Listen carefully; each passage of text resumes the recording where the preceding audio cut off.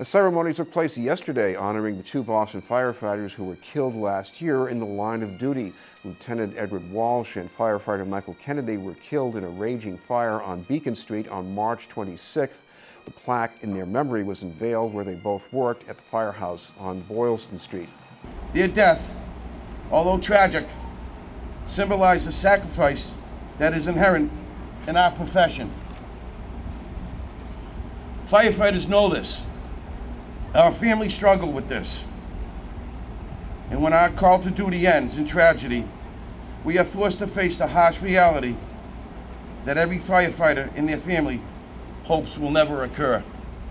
First on the scene, they rushed to danger, to the root of this fire, to stop it at its source. They accepted responsibility for our city's safety without hesitation.